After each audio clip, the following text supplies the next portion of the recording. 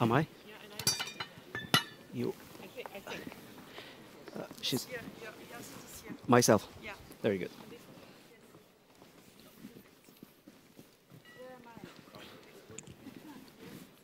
Martha, you're here. And Alexander, you're here. Very good. Yes, that's good. Yep.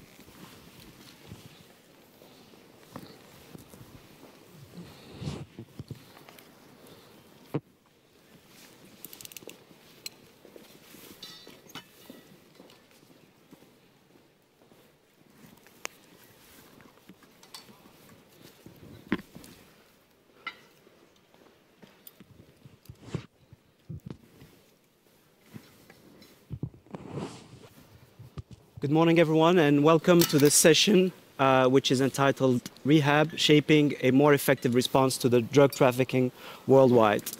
My name is Mohamedou. I'm a professor of international history at the Graduate Institute in Geneva and a member of the West African Commission on Drugs, which was set up a few years back by the late Kofi Annan, whose memory we'd like to pay tribute to. We have a very distinguished panel this morning to help us discuss the questions that are very much on the agenda for us in the larger set of the issues that we'll be looking at, but specifically looking at this problem because as issues have come to dominate the agenda as we've seen it certainly over the past day, questions of migrations, questions of terrorism, questions of the environment, there's one issue that has been particularly remained on the agenda for several decades now, and it is the one of drugs. This is a complex issue. It has health aspects, it has policy aspects, it has political aspects, it even has racial aspects, which we'll come back to as well. But specifically, there is a central dimension which is about the failure of the current state of affairs. If you look around, most people, most actors are not happy about the status of things at the global level, at the local level, in terms of the engagement of different actors, and in terms of what can be done about this. Year after year, the reports come in. There's a data issue, which is very important, that raises all manners of problems, but the goals are not achieved. The objectives, diminishing, reducing, regulating in the proper manner, all of those not only do not work, but spell human rights violations increasingly. So how can the cycle be broken? How can we move forward? Which are the actors that should be brought onto this scene? To help us address these questions, we have you here, a distinguished panel. Mrs. Ruth Dreifuss, who's the chair of the Global Commission on Drug Policy. Welcome. Mrs. Marta Delgado, who's the Undersecretary for Multilateral Affairs and Human Rights in Mexico. Mr. Svante Myrick, who's the mayor of Ithaca in my home state of New York. Mr. Alexander Soros, who's the deputy chair of the Global Board of the Open Society Foundations. And Mrs. Gunilla Carlsson, who is the deputy executive director of UNAIDS in Geneva. Welcome, all of you. Thank you for being with us here today. Let me start with you, Mrs. Dreifuss. You've been conducting a lot of work on this. You served as president of Switzerland. You dealt with this issue in a variety of ways, at the community level, at the national level, of course. But in recent years, you've been engaged more on the global level of things, leading a number of initiatives. If we were to start this conversation really zooming out onto the issues, when we look at the state of affairs, as I said, the policies are harmful and inefficient. So what is the fundamental problem that we're looking at when it comes to the drug problem? Merci beaucoup et merci à l'audience d'être là. Merci au Forum de Paris pour la paix de nous avoir donné cette occasion. Permettez-moi juste une petite remarque. Nous sommes ici pour parler de paix. Et en même temps, nous parlons de guerre à la drogue.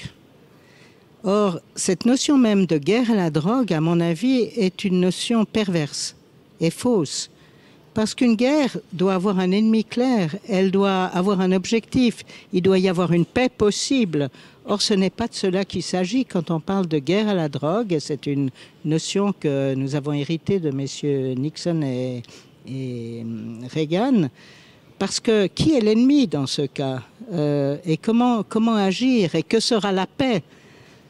On est parti de l'idée, et cela depuis plus de 60 ans, par des conventions internationales, par une collaboration qui s'est accrue et, je dirais, rigidifiée au cours des années, que la la consommation de drogue était le mal.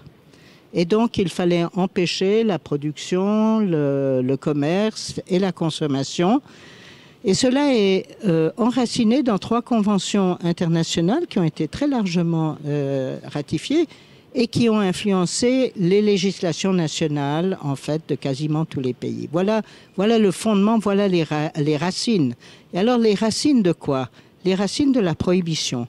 Les racines d'une politique qui vise à éradiquer la production de drogue, à réduire autant que faire se peut la consommation de drogue et bien sûr à collaborer en principe contre ceux qui contreviennent à ces objectifs. Donc on parle en fait d'une illusion, une société sans drogue. Ceci, c'est encore une fois le fondement. Mais quelles sont les conséquences? Et c'est ce que vous demandez. Les conséquences sont en fait que l'on a focalisé la question de la drogue sur l'aspect criminalité, au lieu de le concentrer non pas sur un seul aspect, mais de le lier aux questions de santé, de développement, de droits humains, de protection de la jeunesse, etc., etc. Et cette pensée en silo qui fait que on parle de crime d'un côté, et puis la santé, on en parle ailleurs, dans la communauté internationale, à Genève par exemple, est aussi quelque chose qui a amené la communauté internationale à ce niveau d'impuissance où elle est aujourd'hui. J'aimerais très rapidement dire tout simplement que les conséquences, c'est une situation où la population carcérale a explosé, notamment à cause de la drogue, où les maladies contagieuses ont été disséminées grâce, si on peut dire, à l'injection de drogue et à la consommation de drogue, ou, comme vous l'avez dit, des populations ont été encore plus marginalisées parce qu'elles ont été considérées liées soit à la production, soit au trafic, soit à la consommation de drogue. Donc, violation des droits de l'homme et impuissance, il nous faut changer de politique. Merci beaucoup. Mrs. Carlsson, Mrs. Dreifuss has pointed out to the fact that there is criminalization. This goes back to the founding problematic moment of the 1971 Nixon administration war on drugs, which has done all the harm that she points out. She indicates that there's a sense of confusion at the level of global sort of regulation, if at all there is. You mentioned the 2 conventions that are there, and there's a third also process that was started more recently. In terms of incarcerations, out of the 10 million prisoners worldwide, 1 out of 5 has been incarcerated for a drug offense. So how can we break this cycle again, starting from this notion that sort of the legacy that we have had in terms of the policy is not only not helping, but it is problematic. And we now have a bit of a dead end internationally. And at UNAIDS, you've been working and leading on this. Could you tell us a little bit how this relates to what she was talking about? Thank you so much, Madhu, and thanks for Paris Peace Forum for having this opportunity also from a UNAIDS perspective to add on this complex issue, but also to come with some data and to discuss what this war on drugs have created when we see also people who inject drugs and the likelihood to being incarcerated. For example, the likelihood for a woman who injects drugs are very likely that that is not only going to jail, but equally also more affected by also becoming HIV infected. And that's why I think what I would like to bring to the table here today is a little bit about the effects on this war that has been a total, in my mind, failure, but equally also to talk about the collateral damages that we have seen. And when we are doing that from UNAIDS, it's also to really work together with those communities affected and to give voice to them and to tell that we are not only talking about this as a human rights issue, but equally also a health issue, where we see that the likelihood also when you're injecting drugs, not only to be criminalized, but equally also to become infected with, for example, HIV, and lack access to health and services and, of course, rights. And that's why I wanted to bring this to the table, because I think we also have to have some guilt on this, because there is a lot of harm and suffering that are not only about being seen as a criminal, but equally also that you are risking your life. And our work with the Commission on Drugs and together with President Dreifuss and others have been that we are bringing some figures here around the likelihood of HIV, just to give you some perspectives here and to illustrate it with HIV. We see that we have had some decline in new infections in HIV globally, but among people who are injecting drugs, we don't. On the contrary, we actually see that in, for example, Eastern Europe, people who inject drugs account for 41% of all the new infections and 37% in the Middle East and Northern Africa. So it's driving also HIV infections. And also that that we have more vulnerability also for young people who are injecting drugs to become HIV infected because they have not access to rights or to services. Young people because it's not age sensitive, but equally also the likelihood for women that are injecting drugs, that they are in some parts of the world that I mentioned, that we can see that there are a likelihood for many women to be 2 out of 5 to have HIV/AIDS when they are also injecting drugs. Where do you get the data from?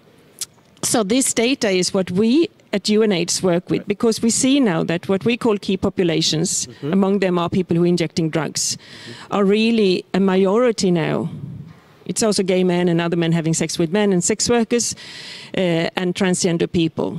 But a majority of new infections today are actually in these key populations. So we have to address this also from a health issue. Of course. And that's why I think we are all together here today to discuss this and to have the perspective from communities, but also this vulnerability for young people who are injecting drugs and equally also the vulnerability of women. Hold on to this health aspect, because I think it's really the elephant in the room when it comes to this issue, because the securitization approach, one could even say the militarization aspect in recent years, sort of launching a war on, as she was saying, is basically disappearing or invisibilizing or diminishing the importance of the central aspect, which is the implications on the health of these individuals, these youth, these women, as such. But I wanted to go to Mexico and ask Mrs. Delgado, because you have a problem there, which is in many ways compounded in terms of the security aspect by the presence of an engagement on this front, which for many years has been quite intensive. Can you tell us a little bit how at the national level these issues internationally, or in terms of the research, how have you been dealing with them? In Mexico, we have to face this as a terrible problem that is causing a lot of violence in the country, and in the same time that we are facing this violence because of the drug trafficking, the president has undertaken a new drug policy, and we are drafting a new drug policy for the country. The new approach of the Mexican government includes to take into account that this is not just a war against crime, but also a health problem, and mainly it is a regional problem that has to be taken as a holistic point of view. We need to establish transformative policies that must include a drug policy, of course, but also human rights approach, a gender equity approach, a social justice approach, and also has to do with environmental, territorial, and planning efforts of the Mexican communities in order to be developed and to take the socioeconomic problem that we need to consider, because the Mexican situation in the current moment is very difficult, since the demand is not in our country. The demand is in the United States, and all this violence is generated in communities that are looking for a better way of living. Yes, and I think this question of being a site of transfer, of transit, but also of consumption and production is something we saw in other parts. In the commission with Kofi Annan a few years back, we worked in West Africa, and the classical perspective on West Africa is that it's a transit route onto Europe. Well, what the Commission found out is that this was actually compounded by the fact that you had episodes or experiences of local sort of short-term production cycles, and this is adding to the problem in terms of the roots and the political economy of it, sort of. That is linked also, not just of that economy, but also with other crimes. Right. Because the drugs traffic, it's also linked with human traffic and other crimes related. Right. So the business is in there, and the consumers are in another part. And we need a regional approach, not just from Mexico and the United States, even from Central American, Latin American. As much as migration and climate needs a global approach, a multilateral approach, we also, in this matter, we do need that. Thank you very much. Mr. Myrick, Mrs. Delgado speaks about a holistic approach, which is both conceptually, in building the different dimensions that have been mentioned, but also in terms of cooperation. Now, you as the mayor of Ithaca, you have launched something of a pioneering exercise in the United States, a country where the problem is obviously very well known for many, many years. We spoke about the 1970s and before that. Most of the news we have so far is not so good, and this is unfortunate. We have to be pragmatic. This is the reality of it. But in your neck of woods, it seems that you've made some progress, and you led some very interesting efforts in collaboration with the Global Commission. Could you tell us a bit about that? Sure. I mean, the top line, the headline here is that our plan, the Ithaca plan, has decreased fatal overdoses by 25% in the last 2 years. It's worked. And it's very progressive and it's very controversial, but we got there because our plan recognizes that Richard Nixon didn't launch a war on drugs. He launched a war on poor people, on black people, on brown people, and on cities. And understanding that helps us understand how to fix it, how to actually solve it, right?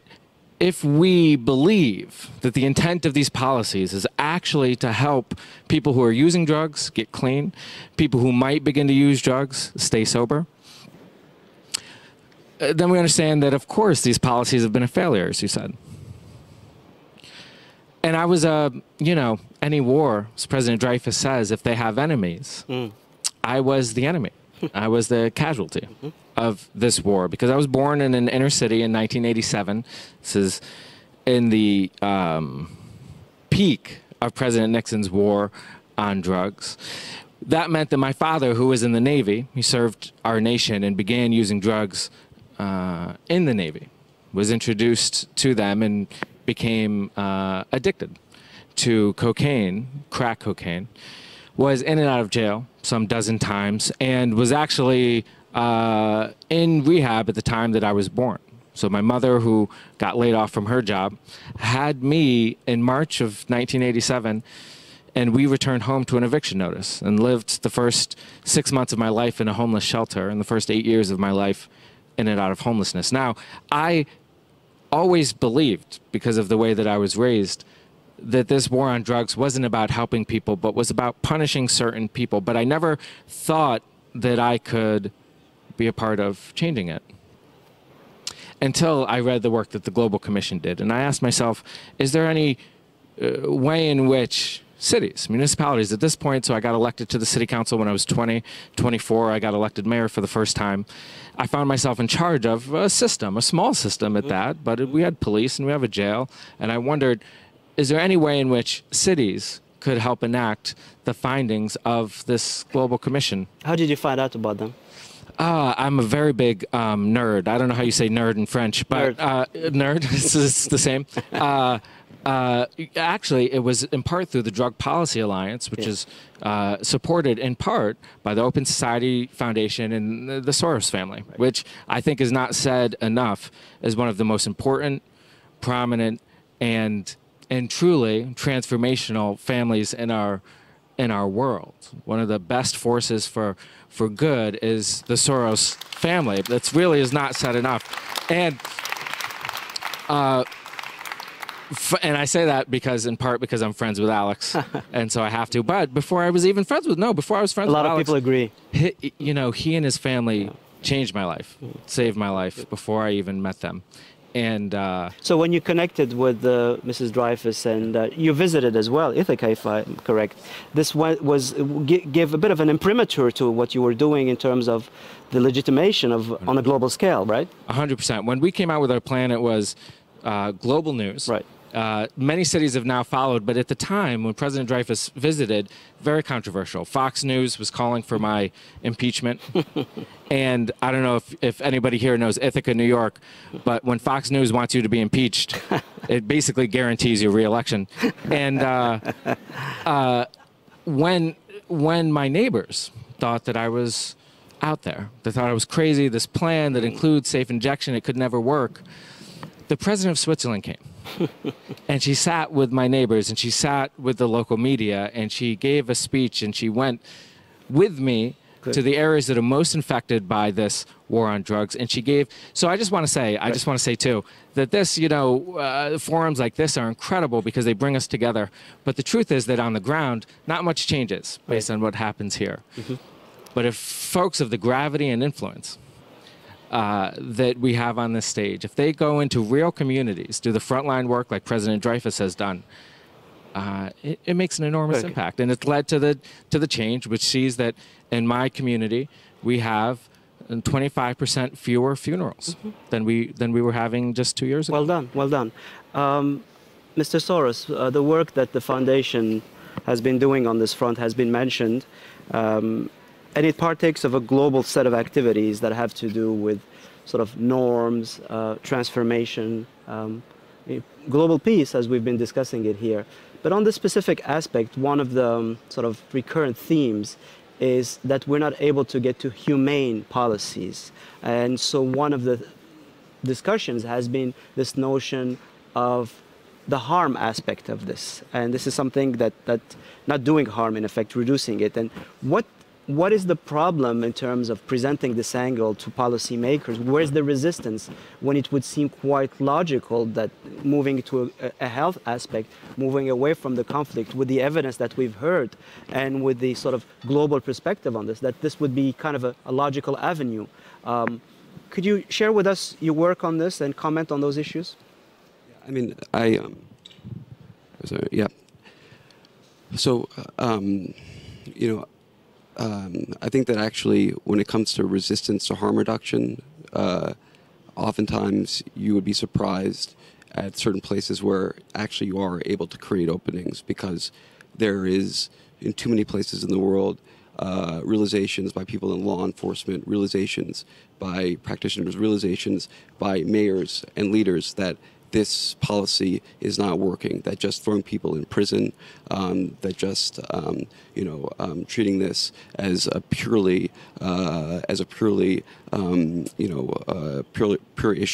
of the police or of the military does not work. So harm reduction is, or what we call harm reduction, is a beginning. It reduces the harm that drug use has on the people consuming it, but also on the community at large. President Dreifuss helped and has been a long-time hero of mine for really going out and inaugurating in many ways this approach by creating a safe place for drug users to inject intravenously, and which had the effect statistically, also because it provided, which had the effect statistically of a 80% drop in new drug use, a 50% drop in overdoses, and a 65% decrease in the transmission of AIDS, which is, a public health benefit to all citizens. So when we look at this from a public health lens, and we let the medical aspect and the public health aspect speak, I think we're able to start a different type of a conversation. But you talked about resistance, and I think that a lot of the resistance is stigma, and I think that and there was also mention of all the work and that that my family and the Open Society Foundation has done around this issue. And there is no personal story to it, actually. There is no, history of drug use in my family. There is no, there is no history of alcoholism. It doesn't have to be. No, but no. It's an issue that is arresting in and of itself. No, of course, but this is the point. The point I'm going to get at, because I don't think that people realize. I do believe that there's an explicit link, and this is why we took this issue on, between vulnerable populations and open society, which is that the most open societies, the most tolerant democracies, and I think that you've seen this now when it comes to refugees in certain countries. But I think you also see when it comes to drug users are those where the most vulnerable are treated the most humanely, and too often those are people that are deemed the drug addicts and the users, and you're seeing a war on them worldwide. In the same time, you're seeing a war on open society worldwide, and that's why the link between these two issues is I believe, is so crucial for the work we do. I want to deepen that, because I think this is a central issue, and I think you alluded to it, Mrs. Dreifuss, when you spoke earlier about this drift from the beginning, from an approach that was not put on the right tracks. And I think we've heard here something that is clearly dispossessive when it comes to specific communities at several layers, whether it's an issue of gender, whether it's an issue of youth, whether it's an issue of race. This is a big issue not only in the United States. The African American, the Latino issue has long been there, but this is also global. You see it in terms of poverty in Mexico. You see it throughout Europe and other places. And so is this something that is really at the heart of a misreading of the drugs problem, treating it, as Mr. Soros was indicating, as a way to close societies, in effect, and let these pockets away from the potential improvement through health, through research, through engagement by policymakers? Yes, je suis sûr que c'est vraiment de cela qu'il s'agit. Et j'aimerais dire que si nous voulons faire la paix de la drogue, et nous éloigner de la guerre contre la drogue, les recettes sont connues, les remèdes sont connus. D'abord, il faut associer tous ceux qui sont concernés par le problème de la drogue. Il faut associer les professionnels de la santé, de law and order, etc. Mais il faut aussi associer les personnes qui sont directement touchés par la drogue, les consommateurs, leurs familles, etc. Il faut créer une relation de confiance aussi. Et pour cela, il faut pouvoir lutter contre les préjugés, contre cette image diabolique que l'on met sur la substance et ceux qui la professent ou qui l'utilisent. D'un autre côté, il faut vraiment aussi voir tous les aspects en commun, j'entends, en mettant ensemble les différents stakeholders. Ça veut dire qu'on peut faire une politique cohérente en matière de santé, en matière de prévention, en matière de traitement, en matière de droits humains, dans la répression qui restera toujours une nécessité, dans la mesure même où on a abandonné au crime organisé, en fait, un marché extrêmement lucratif de l'ordre de 500 milliards de dollars. On a laissé, au fond, se développer une économie extrêmement lucrative, mais également violente, et comme le disait Madame aussi, une économie qui finalement se combine à toute une série d'autres activités criminelles. Donc, ce qu'il faudra faire en fin de course, c'est vraiment de reprendre le contrôle. De reprendre le contrôle, ça veut dire non seulement d'abandonner les erreurs, d'abandonner la négligence portée aux questions de santé, la négligence portée aux questions de la répression, d'une répression disproportionnée, c'est renoncer aussi à un contrôle tellement strict que des personnes dans le tiers-monde n'ont pas, pour l'essentiel, dans le Sud, n'ont pas accès à des médicaments absolument essentiels, tout simplement parce que ces médicaments sont aussi sur la liste des drogues, la morphine par exemple, et que des personnes souffrent le martyre, tout simplement parce que la rigidité des contrôles fait que la plupart des pays du Sud ne demandent pas de la morphine, n'importent pas de la morphine, les médecins n'osent pas prescrire de la morphine là où il y en a. Quelle serait la priorité en termes de changement de politique? Alors, je dirais, pour la vie des gens, c'est certainement ceci. Et là, il y a un consensus politique sur le fait qu'il faut agir. Donc, agissons. Très bien. Pour moi, la priorité absolue, c'est de cesser de criminaliser les consommateurs de drogue. C'est à portée de main, c'est dans le cadre des conventions absolument possibles. Donc cessons de punir des gens pour un comportement qui peut éventuellement leur nuire et qui ne nuit pas aux autres. Mais au bout du chemin, ce qui est nécessaire, c'est de reprendre le contrôle, c'est-à-dire de réguler les marchés de la drogue entre des mains responsables, ce qui n'est pas le cas aujourd'hui. Merci beaucoup. Mrs. Carlsson, so taking back control of these things, regulating it, we've seen also, again, the news is not so bad. We heard the story from New York, which I think is very inspiring. But many countries around the world are starting to approach this with a little bit more intelligence. There are a couple of countries that are lowering the punishment for drug use, in Ghana, for instance, or reducing the harsh sanctions that were traditionally associated with that. Malaysia, away from the death penalty. Introducing public health approaches in Sweden. You were a minister, you dealt with these issues yourselves.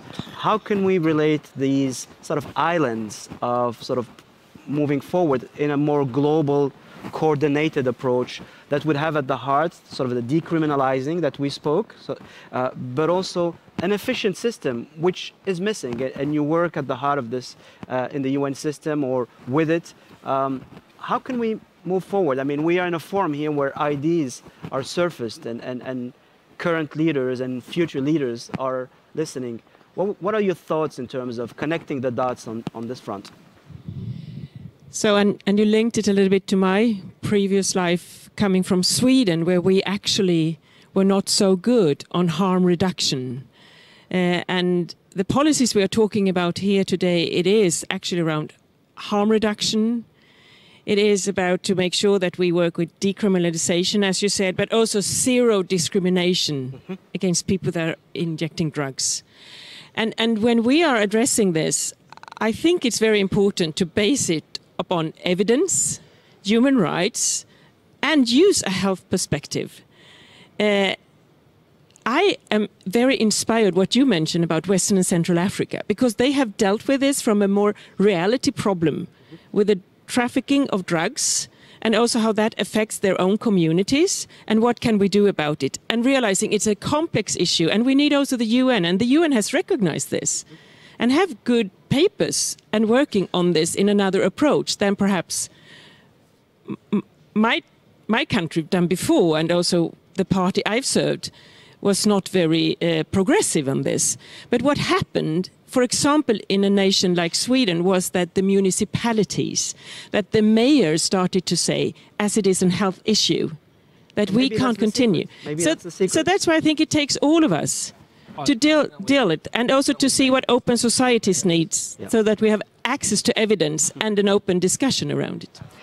But again, listening to the mayors, for sure, I think but even though we were talking earlier, you have to, at least in your case, but certainly in Switzerland as well, and any federal system, you have to work with the state level, and then there's the national level, and then there's the existing regulations. But it seems that it's a lot about agency and sort of pushing that forward. Is this something, for instance, that in Mexico you had to experience as a difficulty? You spoke of a holistic approach. Did you have cases where, as we've seen in New York, there were success stories that could be replicated beyond the Distrito Federal? Well, there are good experiences in some municipalities in Mexico, but now we are trying to change the approach from understanding the... we need to raise a collaborative effort. We need to stop the blaming of this country or this community and pass to another discussion. We need to take into account the educational, cultural phenomena that it is happening in each community in order for us to build up on a different way to heal the social fabric of each community, right. In order to resist these other trafficking or violence phenomena. And in Mexico, as much as this phenomena is linked with other crimes and with other deterioration of the economical situation, it is very difficult to start from education. Mm-hmm. So regulation, non-criminalization, and a health approach, and also trying to be very close to the families Right. and to the young people. Svante, you mentioned earlier that what you started doing was controversial. How so? Yeah, sure. What we started doing was embracing fully this principle of harm reduction. And for those who are watching who don't know what harm reduction is, it's this idea that if we can't stop someone from doing something that's dangerous, how do we make that dangerous activity less harmful to themselves and to the people around them? And this is actually, in most areas of government, already well adopted, right? We know that we can't stop people from driving too fast in their cars, but we can install seatbelts. We can do some enforcement, right? We can give people tickets if they're driving too fast. We can install crash bags, airbags, right? So that if you do crash, you're a little bit more safely protected. This is not a controversial idea. It becomes controversial when it comes to drugs because, again, 40 years ago, conservative movements in the United States and across the world decided that criminalizing drugs was a good way to criminalize certain populations. You can make actual entire swaths of your population into criminals, where before maybe they would be considered dissidents, et cetera. So I honestly think this is in part why cities are leading the way, and I think it's so important for mayors and municipalities to be empowered, because Donald Trump could never be elected mayor of any city in America, but he could get elected president. It's one person who agrees with me back there. Two people. But he could be elected president because at a national level, the social bonds become weak enough to the point of breaking, where you can get elected just by, as you said, scapegoating other people, saying the only problems in your life are caused by those people on the other side of this country. I can't get away with that because when I get stopped in the grocery store, and believe me, as mayor, going to the grocery store is a nightmare. When I get stopped in the grocery store, people don't want to hear excuses. They don't want to hear that somebody on the other side of town is the reason why the potholes aren't filled and why the budget's not balanced. What do they ask you? They want results. They don't want excuses at all. They say, people are dying in my neighborhood, how are you going to fix it? And if I say, well, the Republicans are the problem, it doesn't cut it. No, it doesn't cut it. And that's why, truly, when you press elected officials like that, like mayors are pressed, squeezed, and held accountable, you end up with results that actually work instead of results that just sound good in a commercial. I'm very happy you mentioned this sort of deeper political issue, and I wanted to go to you, Mr. Soros, because you mentioned it earlier in terms of connecting the social impact of the policies. But there's really at the heart of this a political decision by some around the world to basically have a sort of a drawing line where this part of the world, this part of the neighborhood, this part of the city, this part of humanity is going to be dealt with in that way, and then it piles up. And of course, the drug problem in and of itself, as we've seen, is a condition that has to be addressed. But how do we bring this conversation away from the technicalities of, say, Task Force X at the UN working on it, which needs to do its work and it's moving forward, and we've seen the results, and there's a lot of professionals here engaged with that. But this discussion needs to become more of an ethical discussion, doesn't it? I mean, I think you need to push on all levers, and I think one way of getting there is through narratives and through stories. And Svante's story, which has been, an inspiration to me of, someone who grew up, as a victim of the war on drugs and was able to miraculously turn it around, so that, with a pledge, so that nobody else would have to endure what he had to endure, is a testament to that. But I think that's important. I mean, hearing success stories and also giving a voice to those that have gone through the suffering and come out the other side, so that you see that these are not people necessarily unlike you.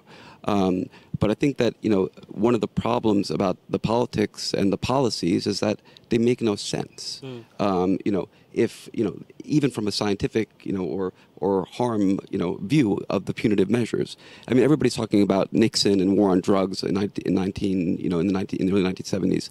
The issue about the stigmatization of drugs in the U.S., which should have learned its lesson from prohibition, which didn't work and only just made the mafia more powerful and took money away from the U.S. government, was a stigma around the fact that marijuana, and in our laws why marijuana was made illegal in the U.S. was because it was a stigma that marijuana was used by African American jazz performers and Mexican migrant workers, and that stigma stayed into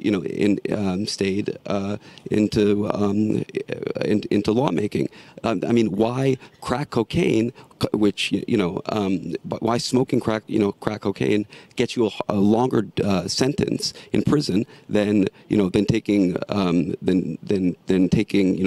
substance of coke when it's in powder form, is completely because one community is more susceptible to it and has more of a say in the political system. I mean, there's there's a completely racist element in that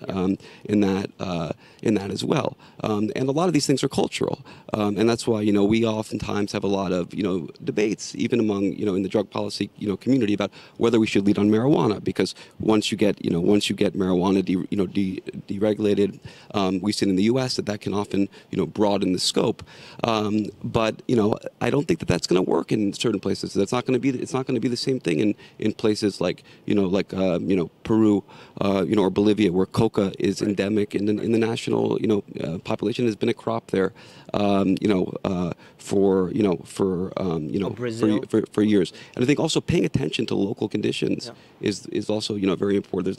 There's no panacea to this issue. As the great statesman Chris Rock said, human beings are always going to want to get high, and we're just going to we have to accept that. If Chris Rock says it, that's it. Yeah, exactly. No, of course, I think you make an important point about the fact that there's no panacea, as you said. This is a combination of things. We started saying that it works at multiple levels, and even when you go to sort of the inner city level, and I mentioned Brazil because in a way it's a different urban setting than say North America, but it is still an urban setting as such, or in this country here in the suburbs and in different places throughout Europe. It always comes back to this notion of having to deal with it in a layered manner as opposed to kind of a one-dimensional. All right, at this stage, I'd like to open up the discussion, take some questions from the floor, and then I'll come back to you for final thoughts and comments. I'll take the lady right there. I think we have mics coming to you. Short questions. Thank you very much. As a member also of the Global Commission and on the Global Board of Open Society Foundations, we are deeply involved in these questions. And I just wanted to ask, here we are in France, an open society country, but with a problem and not a solution. Right. And I just wondered how you felt about the question of open societies that have a closed mind in many ways and a history that they have difficulty undoing. What would you say, what approach would be needed?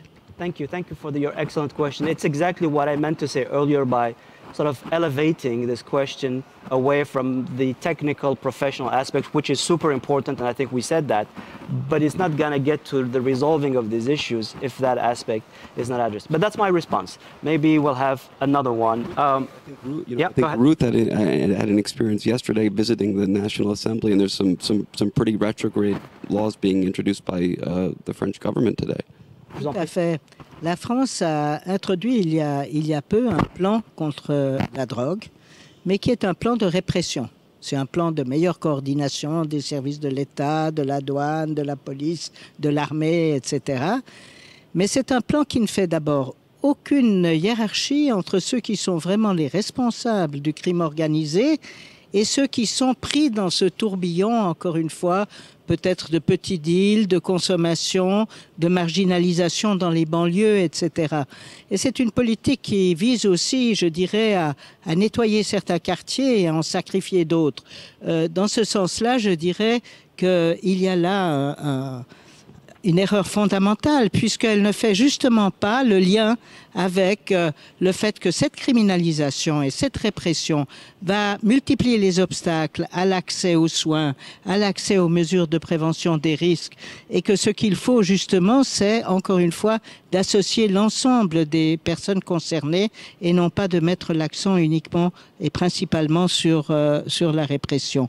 Et je dirais que ce qui manque partout où cette discussion est si difficile, c'est les faits. C'est l'évidence, c'est la réalité d'abord qui nous enseigne beaucoup de choses. Nous avons appris justement une dure leçon à travers ce qu'était l'épidémie du sida, ce qu'elle est encore, l'hépatite C, etc. Nous avons appris des leçons dures parce que nous avons ouvert les yeux. Et c'est ce qui manque actuellement, je dirais, dans certains pays. Et parce qu'il y a des solutions. Alors, si vous me permettez juste d'ajouter quelque chose, parce qu'on a beaucoup parlé des différents niveaux de solutions et des difficultés, par exemple, que les maires ont de convaincre aussi, mais ils le font admirablement, comme nous l'avons vu, c'est qu'il y a une contradiction fondamentale à continuer à interdire la consommation de drogue et en même temps à essayer d'aider les consommateurs de drogue à survivre. Et c'est cette contradiction qu'il faut expliquer aux gens, d'un côté, et on peut le faire quand on montre que ça sauve des vies, mais c'est une contradiction que les États et la communauté internationale doivent résoudre en changeant les lois. Parce que c'est elles, aujourd'hui, ces lois, qui précipitent, je dirais, les populations et les responsables locaux et les professionnels dans cette contradiction. Et c'est dans ce sens-là, encore une fois, qu'il faut montrer que les solutions pragmatiques, c'est bon.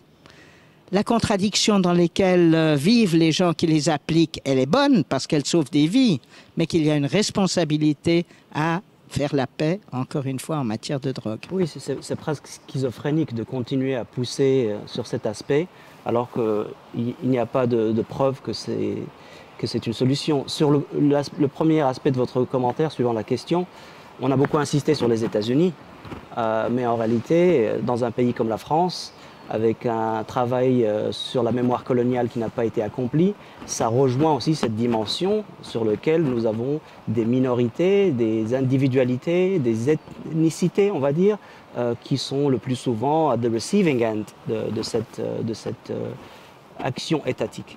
Je vous remercie. Did you want to comment on this? Well, I would only add that the burden of proof should be on the status quo. Right? It should really explain that. The proponents of the war on drugs should have to defend their failures. Right. They should have to explain why in the U.S. we've spent $1 trillion, locked up more people than any other nation in the world, and the overdose rate is only going up. They should have to explain why the status quo should be left in place. But that's not how it works in politics. It's not how it works in government.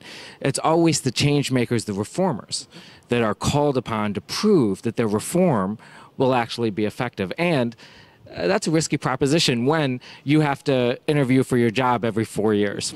And for us, I was reading Ismail Millian's writings about a triple latency in politics. That is, right. The time, the gap between when you propose something, when it takes effect, and when it actually has an effect. And I just want to say, as a bit of advice to all elected officials, do something in your first term of office. Make that change, because the first year of my second term is when we proposed this radical new drug policy. It was extremely controversial, but by the time I was running for re-election this year, the effects were already taking place. So it was on the street. Everybody knew that people were healthier. There was less transmission of disease. People were staying alive longer. And in the first time in the United States when this radical drug policy was on the ballot, we won re-election with 77% of the vote. Well done. Congrats. Questions? The gentleman over there, please. I'll take there. Can we have a mic? Yeah, go ahead, please. Oui, bonjour, je m'appelle Ibrahim Elani, je travaille sur les problématiques de développement en Afrique et je voudrais vous faire remarquer une chose qui me semble importante et capitale, c'est que quand on colle les deux cartes, la carte du terrorisme dans la bande sahélo-sahélienne et la carte de la drogue, ce sont des cartes similaires.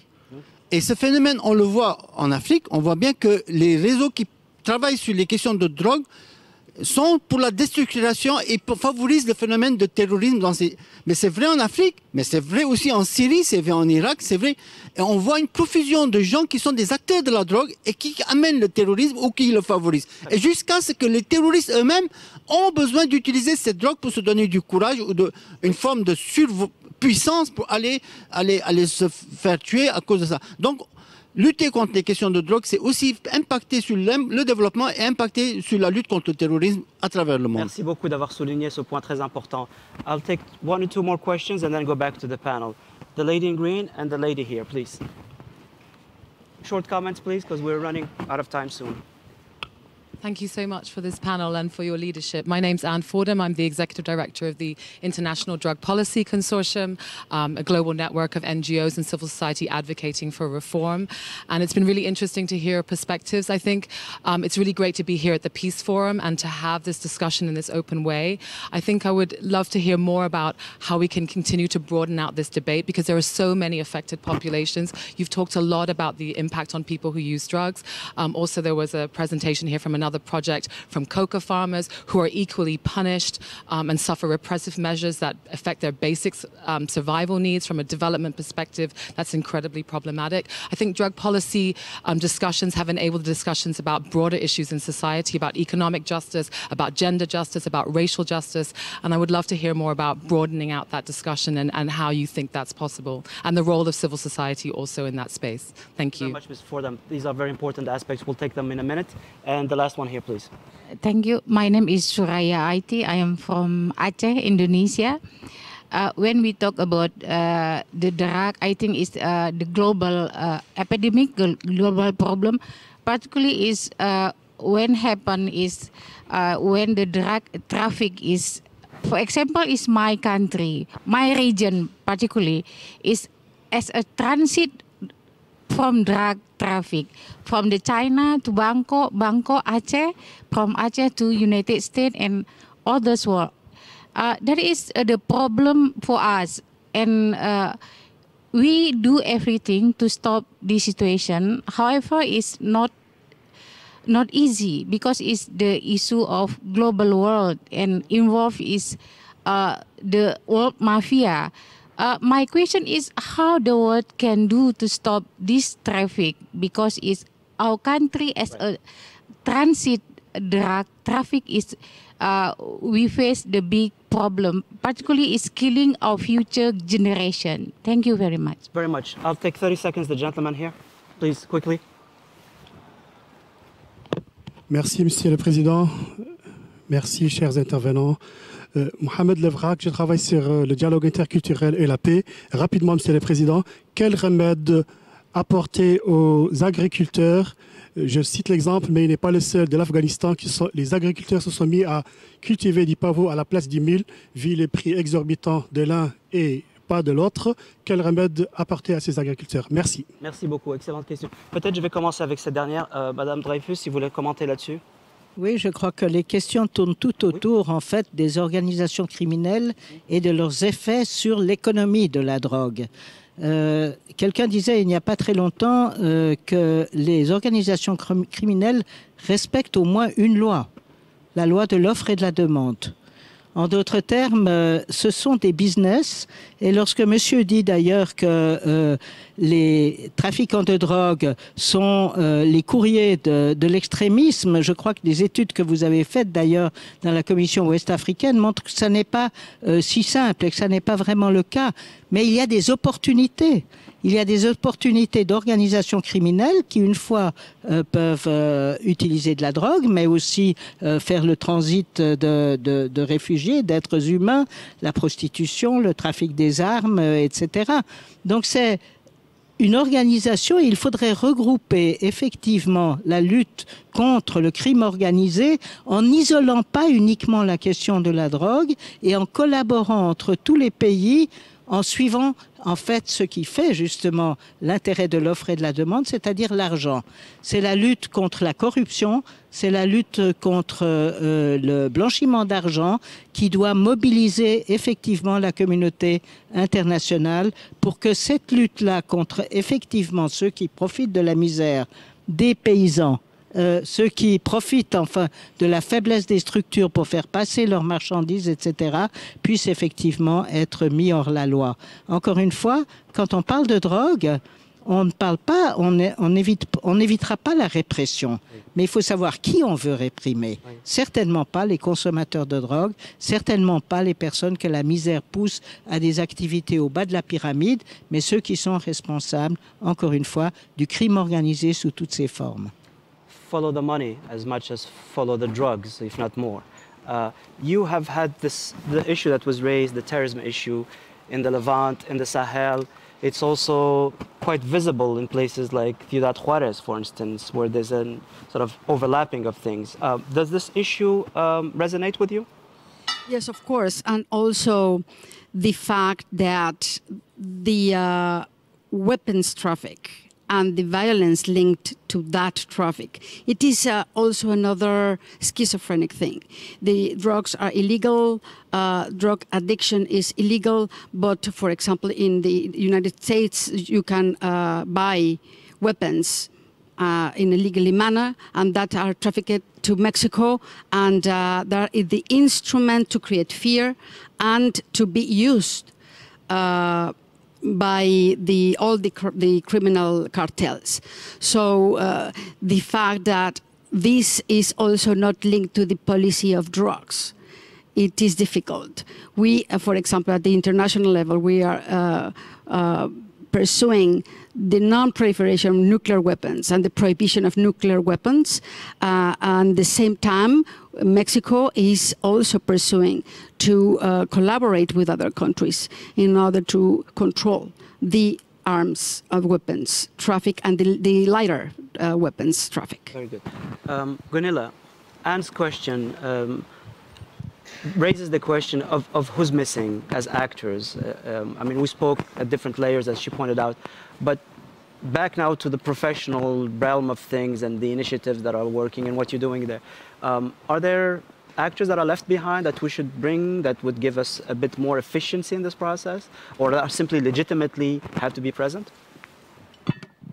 I think what we're doing here today is looking into who is affected and what will this mean for the communities, and how can we give that space to also see how we can change the logic, the information and the understanding of driving reforms that are helping humanity to overcome a very complex issue that has so many layers and so many trying to have solutions, but status quo will not help us. We see now from a health perspective that this is really now hampering the decrease we have seen in HIV new infections. But on the contrary, in some closed societies and where people are not having access to rights or health or giving a space in society, we see that we have a increase in new HIV infection, and many times around people who are, for example, using drugs. So if we can give space for them and to have this opportunity to look into it from a health and human rights aspect, and not only for big state perspectives on security, because actually now we're not only having a health problem on this war on drugs, we're also increasingly having in our society violence and increase in security when it comes to lives. Very good. On this? I just you wanted to make a couple points on these issues. I mean, I think we have to look at the at the demand side. I mean, and I think that the one thing that we can say is that we should in answer to these to the questions about drug smugglers and organized crime, let's put them out of business. And the issue of keeping this idea of prohibition and arcane drug laws and keeping these organized crime in business because there is a demand is the problem. So effective ways of decriminalizing small amounts of drug use, as they've done in Portugal and as they may be doing in the state of Oregon, are ways of combating this. But I think that there's another layer of issues. We're talking a lot about human rights, but but bad drug policies, and especially dealing with changing of crops like coca and and also like poppy seeds have an effect on the environment. I mean, in Latin America, crop replacement is basically just deforestation by a different name. And given the issues surrounding the environment now, I think that the nexus of bad drug policies and environmental degradation has to be lifted up more in the way that it affects us all. Thank you for raising that.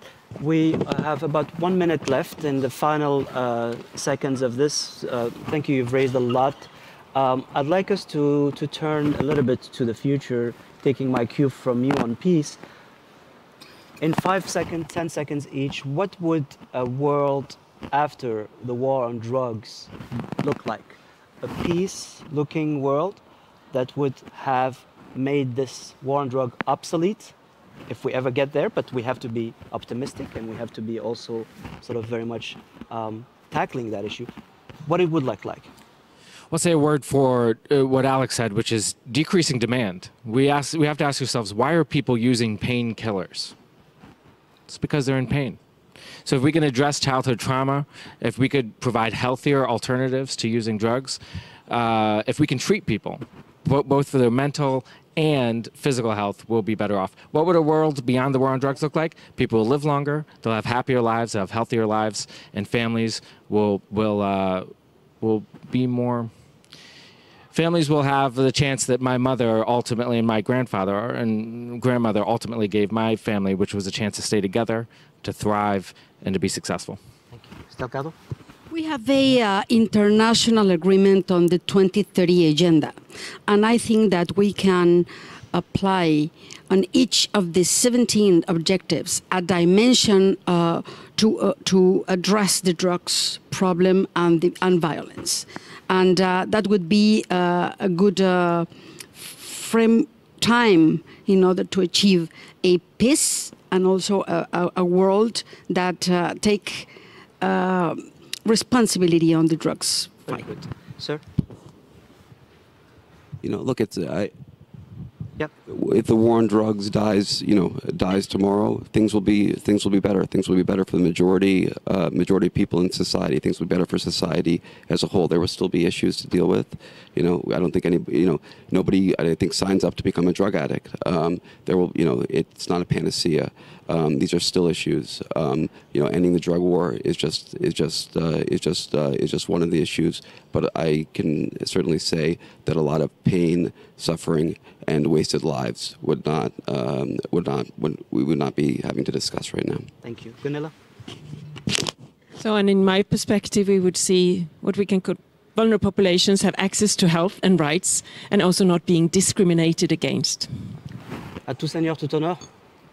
Je crois que ce que serait un monde le jour où on aura obtenu ce que l'on veut, c'est-à-dire la fin de la prohibition, c'est un monde dans lequel les États, les politiciens prennent la responsabilité de la santé de leur population sans interférer dans leur vie privée et dans leurs choix personnels. C'est-à-dire une société ouverte, justement, qui respecte les gens, qui rétablit une confiance entre les autorités et les populations qui aujourd'hui ont toutes les raisons de ne pas faire confiance parce qu'elles sont en fait marginalisées et réprimées. Et c'est donc une société où on prendrait des responsabilités en disant: il y a des substances qui sont dangereuses, il y a des comportements qui sont dangereux, mais notre rôle n'est pas de les interdire, notre rôle est d'informer la population, de faire de la prévention, et notre rôle est aussi d'éviter que les personnes prennent des risques inconsidérés, en particulier la jeunesse, prennent des risques inconsidérés parce que nous sommes responsables aussi de leur vie. Nous ne sommes pas responsables de leur morale individuelle ou des choix qu'ils font de consommation, mais nous sommes responsables de leur chance d'être éduqués, d'être bien informés, de faire des choix éclairés et finalement aussi de fabriquer leur propre bonheur sans que l'État décide pour eux ce qu'ils doivent faire. Merci. Please join me in thanking our speakers.